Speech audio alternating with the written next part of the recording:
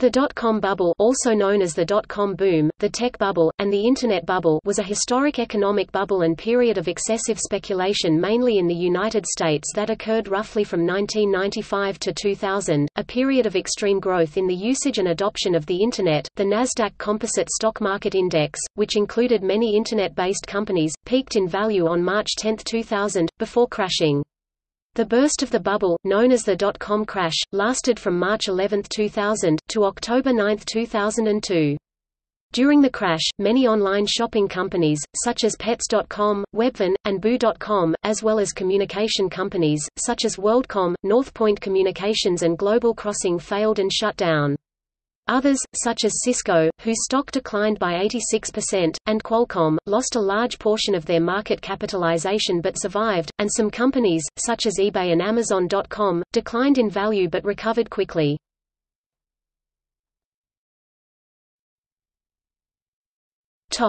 Prelude to the bubble. In 1993, the release of the Mosaic web browser made access to the World Wide Web possible. Prior Internet services like Usenet, Gopher, FTP, etc. existed, but HTTP was the new invention which triggered this growth. Internet usage increased as a result of the reduction of the digital divide and advances in connectivity, users of the Internet, and computer education. Between 1990 and 1997, the percentage of households in the United States owning computers increased from 15% to 35% as computer ownership progressed from a luxury to a necessity. This marked the shift to the information age, an economy based on information technology, and many new companies were founded. At the same time, relatively lower interest rates increased the availability of capital compared to the 1970s and 1980s, where bouts of extreme inflation led to historically high interest rates to reduce high inflation. The Taxpayer Relief Act of 1997, which lowered the top marginal capital gains tax in the United States, also made people more willing to make more speculative investments. Alan Greenspan, the former chair of the Federal Reserve, allegedly fueled investments in the stock market by putting a positive spin on stock valuations. The Telecommunications Act of 1996 was expected to result in many new technologies from which many people wanted to profit. The bubble. As a result of these factors, many investors were eager to invest, at any valuation, in any dot-com company, especially if it had one of the Internet-related prefixes or a .com suffix in its name. Venture capital was easy to raise. Investment banks, which profited significantly from initial public offerings (IPO), fueled speculation and encouraged investment in technology. A combination of rapidly increasing stock prices in the quaternary sector of the economy and confidence that the companies would turn future profits created an environment in which many investors were willing to overlook traditional metrics, such as the price-earnings ratio, and base confidence on technological advancements, leading to a stock market bubble. Between 1995 and 2000, the Nasdaq Composite Stock Market Index rose 400%. It reached a price-earnings ratio of 200, dwarfing the peak price-earnings ratio of 80 for the Japanese Nikkei 225 during the Japanese asset price bubble of 1991. In 1999, shares of Qualcomm rose in value by 2,619%, 12 other large-cap stocks each rose over 1,000% value, and 7 additional large-cap stocks each rose over 900% in value. Even though the Nasdaq Composite rose 85.6% and the S&P 500 index rose 19.5% in 1999, more stocks fell in value than rose in value as investors sold stocks in slower-growing companies to invest in Internet stocks. An unprecedented amount of personal investing occurred during the boom, and stories of people quitting their jobs to engage in full-time day trading were common. The news media took advantage of the public's desire to invest in the stock market. An article in the Wall Street Journal suggested that investors rethink the quaint idea of profits, and CNBC reported on the stock market with the same level of suspense as many networks provided to the broadcasting of sports events. At the height of the boom, it was possible for a promising dot-com company to become a public company via an IPO and raise a substantial amount of money even if it had never made a profit, or, in some cases, realized any material revenue. People who received employee stock options became instant paper millionaires when their companies executed IPOs. However, most employees were barred from selling shares immediately due to lock-up periods. The most successful entrepreneurs, such as Mark Cuban, sold their shares or entered into hedges to protect their gains.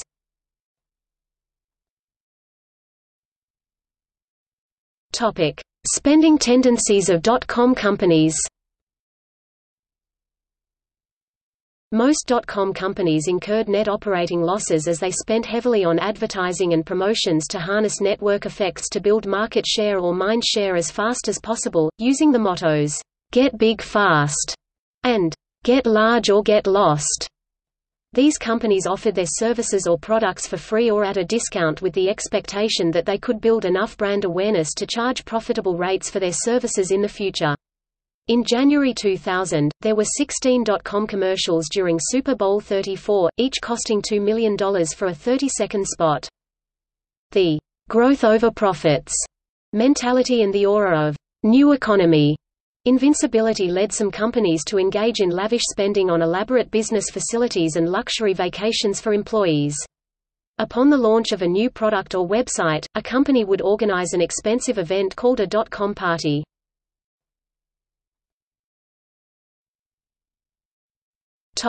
Bubble in telecom. Telecommunications equipment providers, convinced that the future economy would require ubiquitous broadband access, went deeply into debt to improve their networks with high-speed equipment and fiber optic cables. In many areas, such as the Dulles Technology Corridor in Virginia, governments funded technology infrastructure and created favorable business and tax law to encourage companies to expand. In Europe, mobile phone companies overspent on 3G licenses, which led them deep into debt.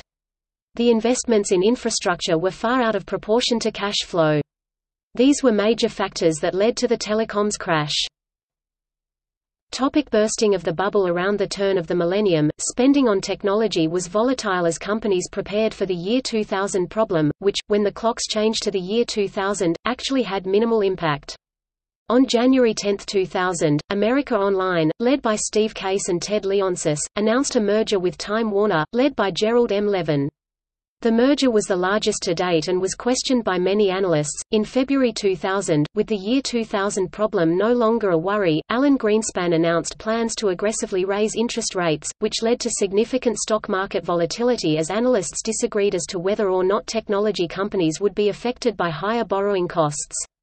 On March 10, 2000, the Nasdaq Composite Stock Market Index peaked at 5,048.62. On March 13, 2000, news that Japan had once again entered a recession triggered a global sell-off that disproportionately affected technology stocks. On March 15, 2000, Yahoo and eBay ended merger talks and the Nasdaq fell 2.6%, but the S&P 500 index rose 2.4% as investors shifted from strong-performing technology stocks to poor-performing established stocks. On March 20, 2000, Barron's featured a cover article titled "Burning Up, Warning, Internet Companies Are Running Out of Cash, Fast," which predicted the imminent bankruptcy of many Internet companies. This led many people to rethink their investments. That same day, MicroStrategy announced a revenue restatement due to aggressive accounting practices. Its stock price, which had risen from $7 per share to as high as $333 per share in a year, fell $140 per share, or 62%, in a day.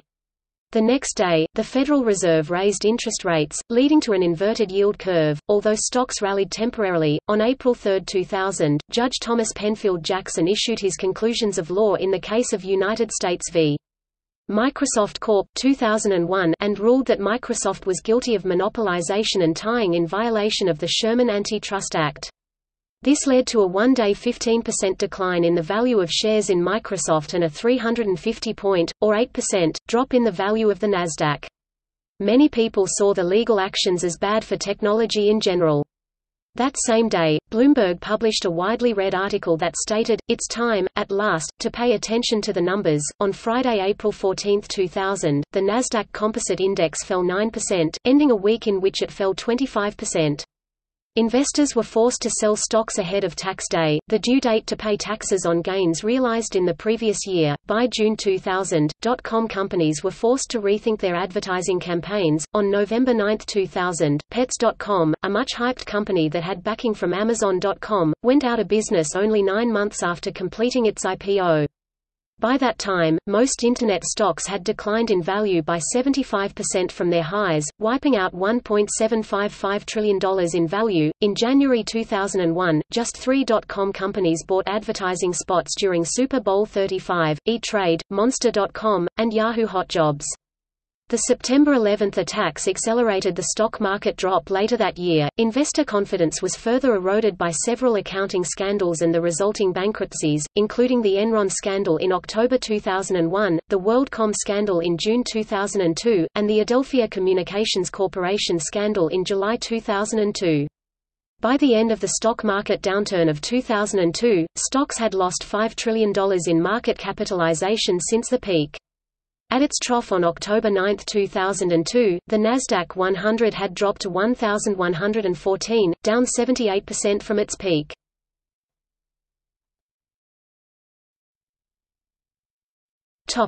Aftermath. After venture capital was no longer available, the operational mentality of executives and investors completely changed. A dot-com company's lifespan was measured by its burn rate, the rate at which it spent its existing capital. Many dot-com companies ran out of capital and went through liquidation. Supporting industries, such as advertising and shipping, scaled back their operations as demand for services fell.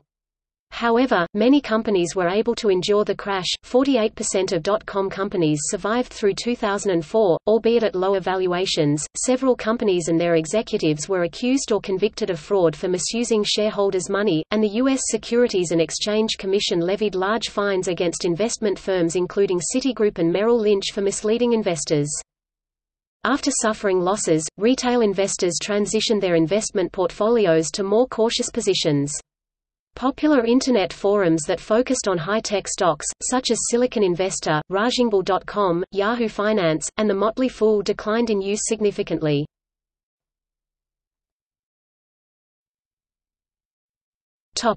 Job market and office equipment glut. Layoffs of programmers resulted in a general glut in the job market. University enrollment for computer-related degrees dropped noticeably. Anecdotes of unemployed programmers going back to school to become accountants or lawyers were common. Failed startups liquidated all of their computer equipment and office equipment such as Herman Miller Air chairs.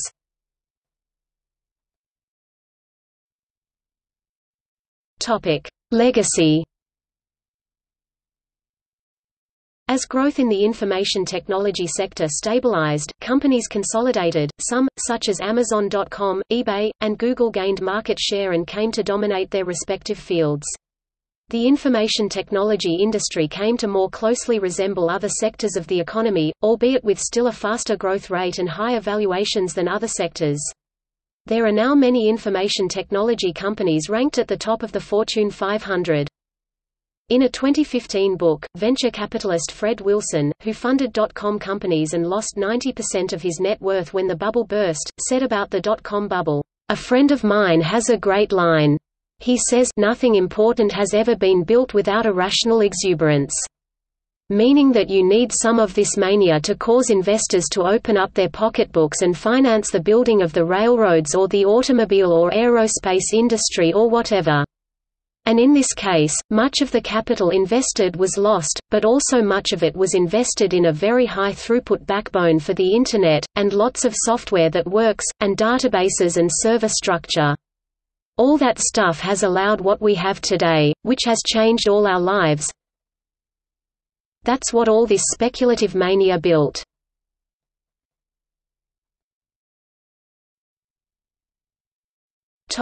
Notable companies. 3Com shares soared after announcing the corporate spin-off of Palm Inc. 360 Networks, a fiber optic company that had a market capitalization of over $13 billion but filed bankruptcy a few months later. AboveNet, its stock rose 32% on the day it announced a stock split. Actua Corporation, formerly Internet Capital Group, a company that invested in B2B e-commerce companies, it reached a market capitalization of almost $60 billion at the height of the bubble, making Ken Fox, Walter Buckley, and Pete Musser billionaires on paper. Airspan Networks, a wireless firm, in July 2000, its stock price doubled on its first day of trading as investors focused on telecommunications companies instead of .com companies.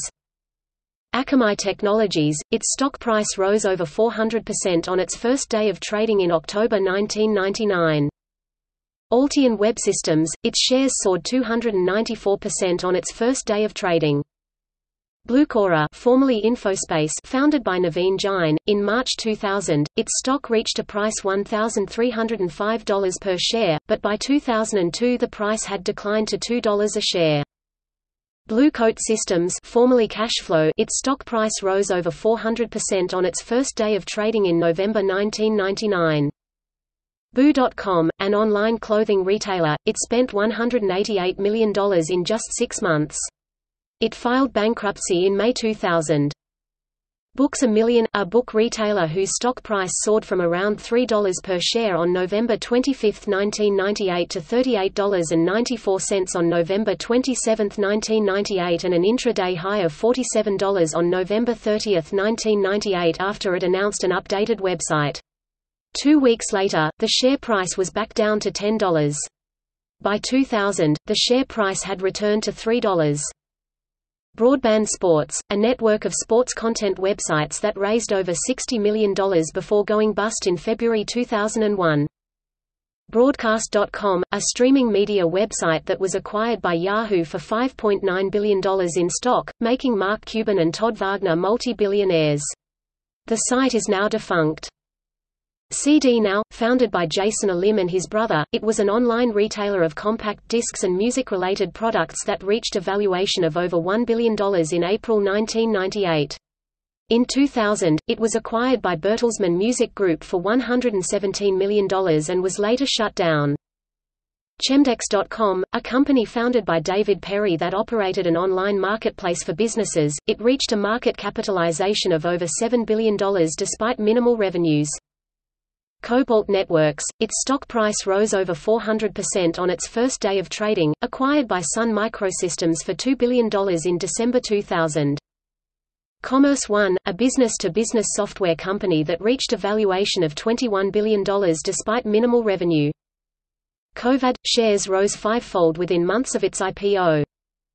Siberian Outpost, one of the first successful online shopping websites, it reached a peak market capitalization of $1 billion. It used controversial marketing campaigns including a Super Bowl ad in which fake gerbils were shot out of a cannon.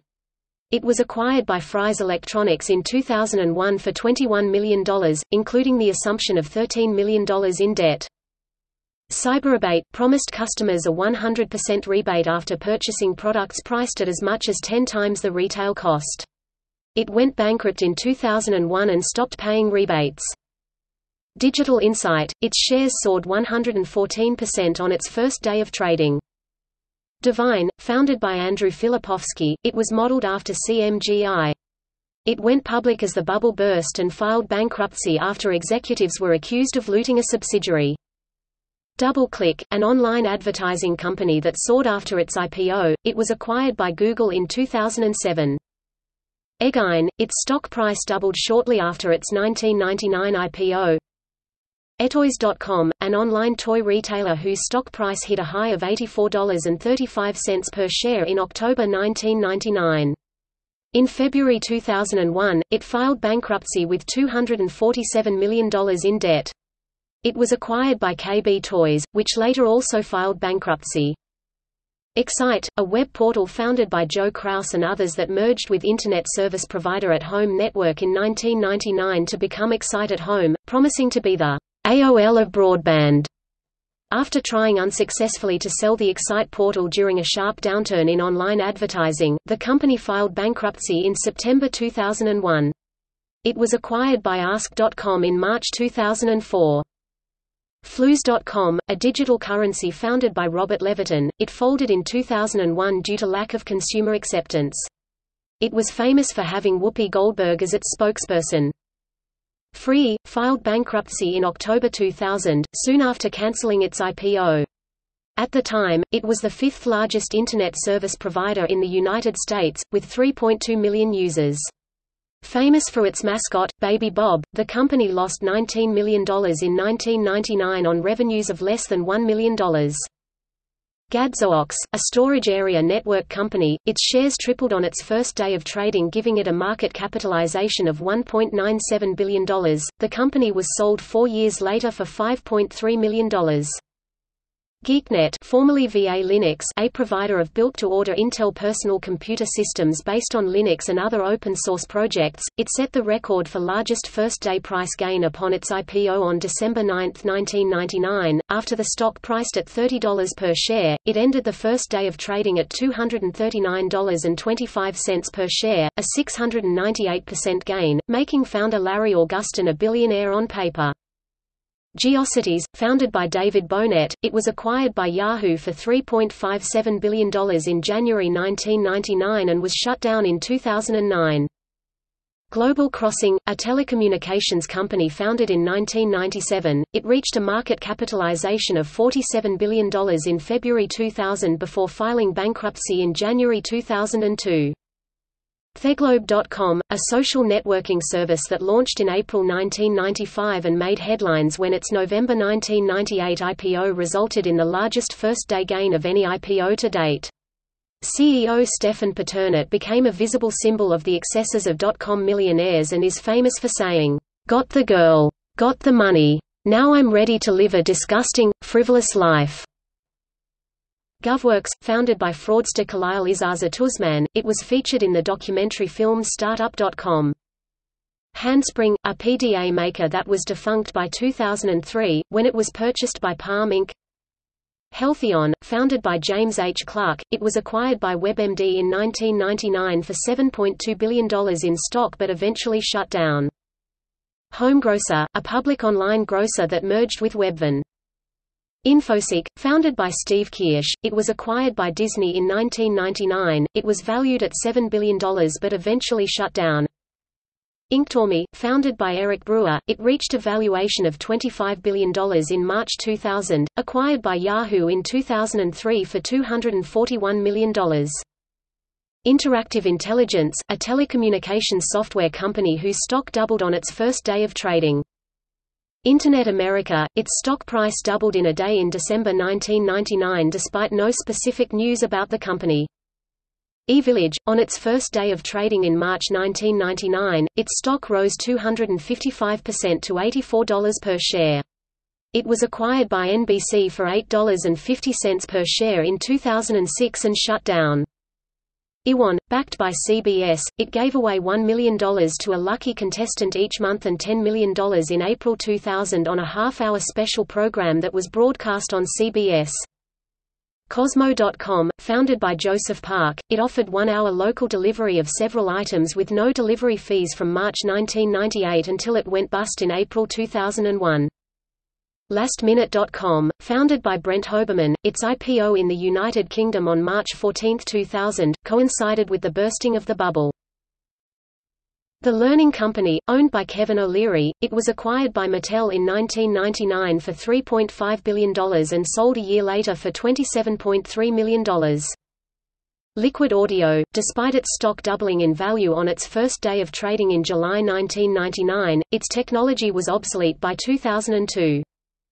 LookSmart, founded by Evan Thornley, its value rose from $23 million to $5 billion within months, but it lost 99% of its value as the bubble burst.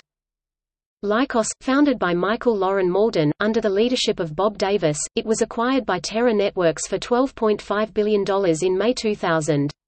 It was sold in 2004 to Seoul, South Korea-based Dorm Communications Corporation for $95.4 million. March 1, a web development company formed on March 1, 2000, by the merger of US Web and CKS Group, it filed bankruptcy and liquidation just over a year after it was formed. MicroStrategy, after rising from $7 to as high as $333 in a year, its shares lost $140, or 62%, on March 20, 2000, following the announcement of a financial restatement for the previous 2 years by founder Michael J. Saylor. Net2Phone, a VoIP provider founded by Howard Jonas whose stock price soared after its 1999 IPO.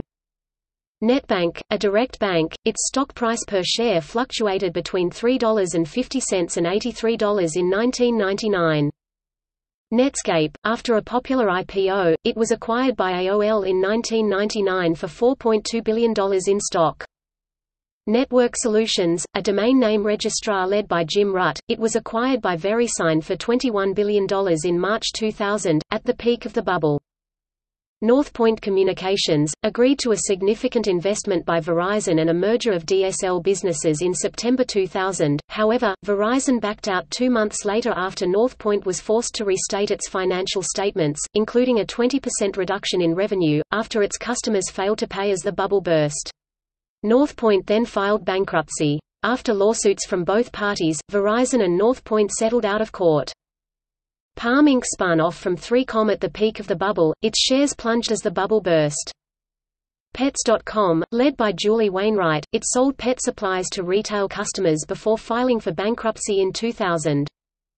PFS Web, a B2B company whose stock price doubled after its IPO. Pixelon, streaming video company that hosted a $16 million .com party in October 1999 in Las Vegas with celebrities including Chelly Wright, Leanne Rimes, Faith Hill, Dixie Chicks, Sugar Ray, Natalie Cole, Kiss, Tony Bennett, the Brian Setzer Orchestra, and a reunion of The Who. The company failed less than a year later when it became apparent that its technologies were fraudulent or misrepresented.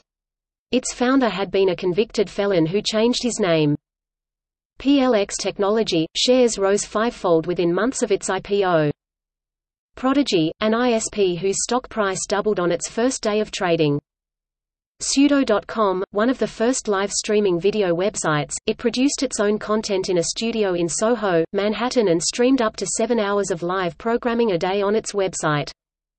Radvision, an online conferencing company, its stock price rose 150% on its first day of trading. Razorfish, an internet advertising consultancy, its stock doubled on its first day of trading in April 1999. Redback Networks, a telecommunications equipment company, its stock soared 266% in its first day of trading, giving it a market capitalization of $1.77 billion.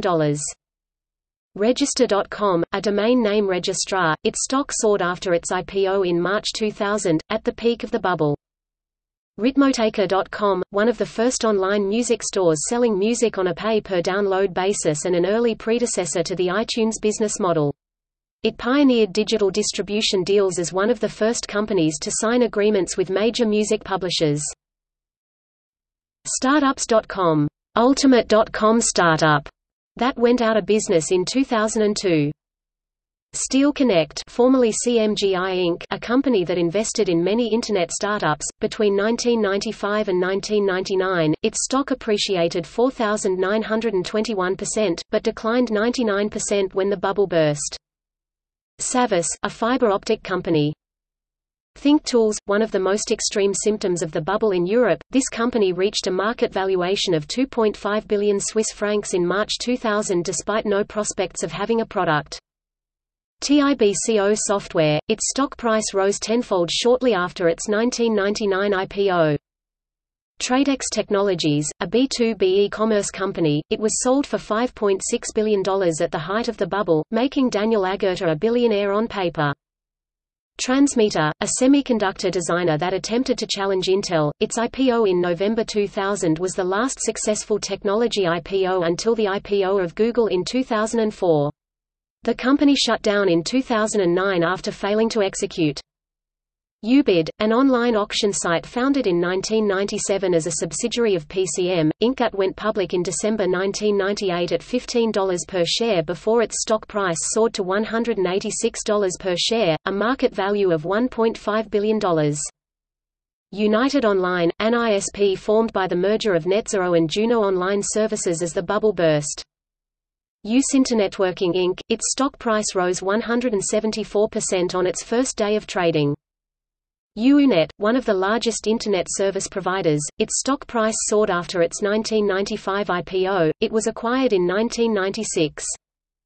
VerticalNet, a host of 43 business-to-business (B2B) procurement portals that was valued at $1.6 billion after its IPO, despite having only $3.6 million in quarterly revenue. Vignette Corporation, its stock rose 1,500% within months after its IPO. Webvan, an online grocer that promised delivery within 30 minutes, it went bankrupt in 2001 after $396 million of venture capital funding and an IPO that raised $375 million and was folded into Amazon.com. Yahoo, a company that, under the leadership of Timothy Kugel, Jerry Yang, and David Filo, acquired several companies for billions of dollars in stock, only to shut them down a few years later.